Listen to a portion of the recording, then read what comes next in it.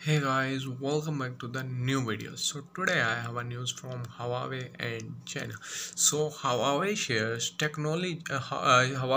how technological innovation can help to tackle climate change with at COP26. Dr. Fang Liangzhou, Vice President and CMO of Huawei Digital Power, recently spoke at COP26. 26. At this session, System Change and Climate Innovation in the Technological Industry, hosted by UNFCCC Global Information Innovation Hub, Dr. Fang virtually delivered a keynote address on building low-carbon smart society. He described how Huawei Digital Power integrates digital and power electronics technologies to help uh, industries save energy and reduce emission from both power generations and consumption.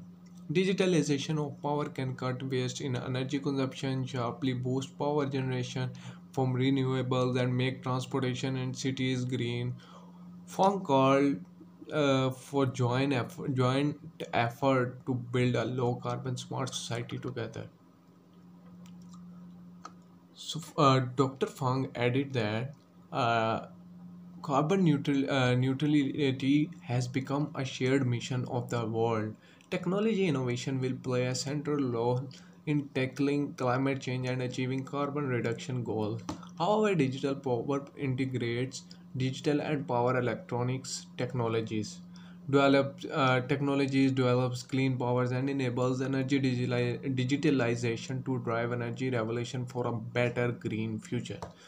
We focus on converging and innovating on technologies to accelerate the digitalization of energy and enable various industries to upgrade. We aim to accelerate clean power generation, build green transportation sites and data centers, and work with industry partners to build a low carbon smart society. According to the International Energy Agency, the main source of global carbon emission are electricity, industry, and transportation. The electricity and transportation sectors account for 40% and 21% of carbon emission respectively. The ICT sector consumes 4 per second global electricity. To achieve carbon neutrality, low carbon electricity production and electric energy consumption are a must.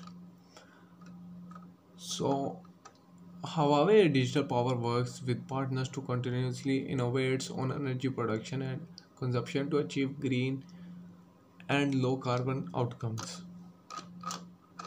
So, this is a detailed news about this topic. If you like this video, don't forget to like, subscribe, and share. And thank you so much for supporting us.